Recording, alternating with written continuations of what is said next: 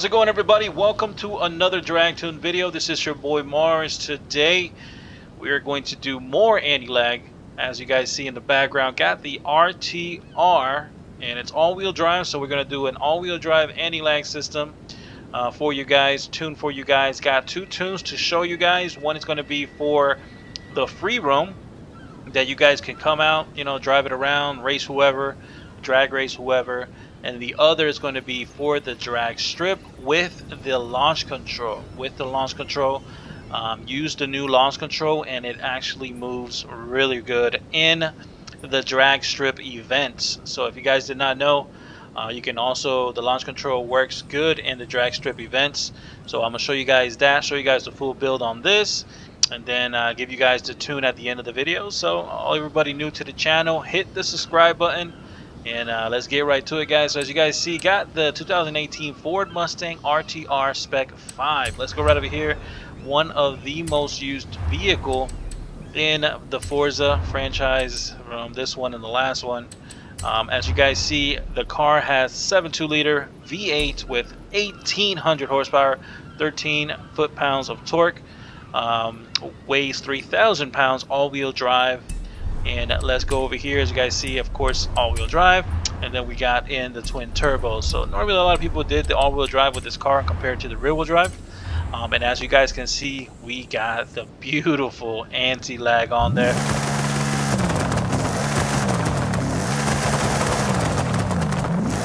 Super monster of a car with the anti-lag. So now we got that on there. Let's go over here and let's add these parts on here. Rally on the suspension, really good. No roll cage needed, and full weight reduction. So it still weighs 3,000 pounds, but 1,800 horsepower. So the car moves really good. So follow the parts that I put on here. Everything else is just going to be raced on that drivetrain.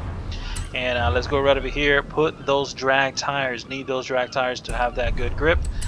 No width in the front, and then we got full width in the rear. Almost all the percentage there on the all-wheel drive is always going to be towards the rear.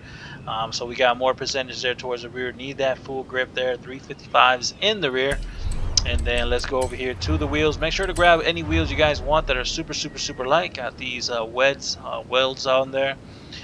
Wes Racing wheels look really good. Also, they're all beaded out wheels all the way around, so can't go wrong with that. If you guys want to put spacers, go ahead, but no need for the spacers.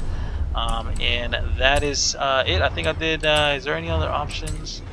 Yeah, you can take off the little spoiler that it comes with. Comes with a real nice spoiler there. You can take it off to reduce some weight. So that's the other option you can do. And that's what I did. Let's go right to the tune, guys. So this is the street version. 1.3 0 to 60, 2.50 to 100, traps 281, really nice there. Tire pressure 1515. Then we got the gear ratios here at 220. Final drive, first gear is 310, second gear 225, third gear 170, fourth gear 135, and fifth gear 115. And then we got 6 at 1. Zero everything out in 7, 1 and 1. Then we got stiff in the front at 790, soft in the rear, so it does an initial squat. All that power distributes to the back and stays in the back. And then also with the suspension raised all the way in the front, dropped all the way in the rear. And then we got 2020, 1 and 1. So again, all that power and weight goes shifted from the front to the back, squats, car, and grips and goes. So that's the initial theme of it all. Nothing with that or that. 100 0 100 0 and 80% towards the rear. That is the tune there for it, the street version.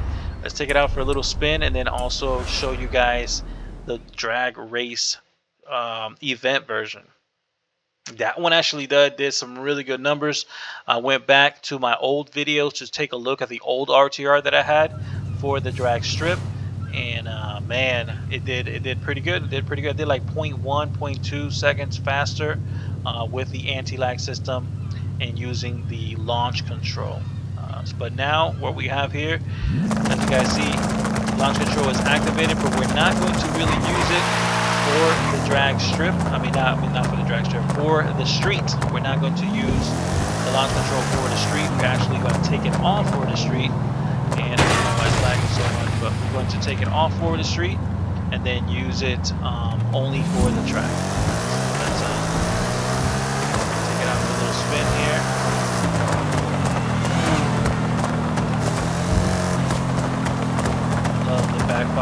tires sound really, really cool. Let's go here to the half a mile. This is a half a mile vehicle. And then we're going to use the old school method, which is the 4K launch. If you guys don't know how to use that, I'm gonna show you guys how to use the 4K launch. But that is the best method so far for the streets. Even on a all-wheel drive is still the best method. So let's go here, turn off the launch control. Also, these are my settings there. Make sure to be standard on that steering wheel. Manual with clutch is the way to go, and the rest of the settings have it the same way. So let's go over here now to the half a mile. So let's line up here to the half a mile. Make sure to get these tires hot. The car likes to have some really nice hot tires. If you guys want some reverse and forward burnouts, get the tires hot and they'll grip a lot more than just coming outside and doing the initial reverse launch. So e-brake, gas, and clutch is the way to go. What you do is you press e-brake, gas, you're going to see the needle shoot up, and then you hold it with the clutch. You can tap on the clutch and then hold the clutch a little bit now, all the way down, and now we have 29 pounds of boost at 4,900 RPMs compared to the launch control. And all you got to do is let go of the clutch and the e-brake.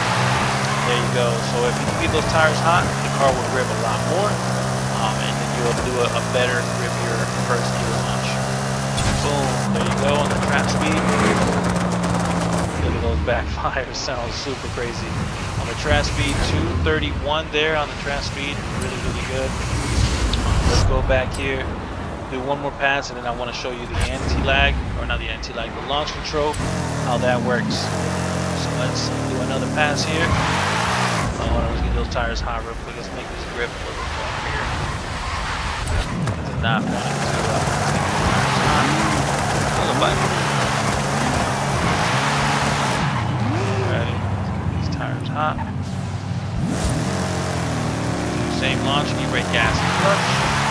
Still trying to go through. For some reason, those were gripping earlier. If it does do this, you can just do about 5 clicks towards speed on that first gear, and then you can get it to grip even more on there. So I did it on that braking point where it can kind of want to spin on you, even if those tires hot. Is what it is. That's why I show you guys the tunes, so you guys can, like, you know, do a little bit of tweaking on it if you guys want, to make it a little bit quicker. So if you guys want, you can do like 5 clicks there towards, and then there you go. Grip a little bit more there, and initially the car just keeps launching, keeps moving really, really good. As long as like doing all that spin, but it's still moving really, really, really good. But yeah, that is that with that. And let me show you guys real quick what it looks like with the launch control. So with the launch control being turned on, let's go right over here. So now, when you look at it, now it's 29 pounds of boost, but now it's at 3,500 RPMs. And when you let go of it, it does like, it holds almost at 5,000, as you guys saw, a little bit past 5,000. So initially, the 5,000 launcher that we were doing in the first place was better than this lower RPM. As you saw, now right after you launch the car, it does like a pause at higher than 5,000, meaning 5,000 is probably a good number to be at. And when you take it on with the 4K launch, you're actually at a 4,500 RPM, or 4,900 RPM actually, almost at 5,000. So taking the launch control for the street is a lot better. Doing the old school 4K launch is the way to go. So that is that. The other one's gonna have the same exact tune. So let's go here real quick. Let me just load it up since we're right here already, anyways. So I'll just go over here to the Fords. Let's go in here. Here we go. This is the all-wheel drive drag race 1 for the drag strip, half a mile. So let's go, and it already has the launch control system already activated, as you guys see. But look how the way the needle reacts. It just behaves so wrong with this launch control. But in here, it drives really good. So let's go in here real quick, and let's start up an event. And then I'm going to show you guys at the end both of the tunes there, share codes, so you guys can have both of those. And that'll sum it up, man. Hope you guys are enjoying the anti-lag launch control. Hope you guys are figuring out different little tricks and ways. Make sure to let me know in the comments what you guys feel about it. what you guys are thinking about the anti-lag and launch control. I honestly love the anti-lag. Do not like the launch control. Do not like the launch control. I think that our old school 4K launch is dominant and still way better. A lot of the cars have been launching way better. You can actually get more boost on some of the cars launching at our normal 4K launch than that 3000 or whatever it is that it picks for you. And it's just been a lot better. Here on the drag strip though, it actually worked pretty good. So what we're going to do is just full gas the car, and then it should move, and you can finally see where shift that first and second. There you go. So you're just going to shift that first and second, kind of go by feel between that first and second. So once the car starts moving a little bit further in front of the other, then you shift it to that second gear, and it should grip pretty good there. So let's see what we did. We did a 12.6. I think I did a 12.5. Was my fastest. I think it was like a 12.52 was my fastest. I'll put that video around here so you guys can take a look at it if you guys haven't already. But yeah, 12.5 was my quickest there. So let's do another launch. There you go. Kind of wait that perfect time to shift it from first to second. I can't see the needle in time, but I know that it was just about a red line, so I shifted.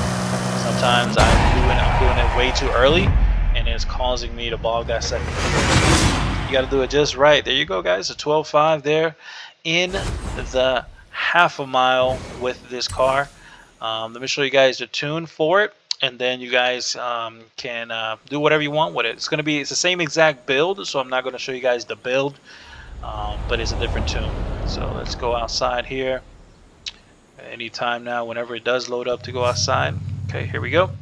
And then let me show you guys the tune for it. So let's go to the tunes here.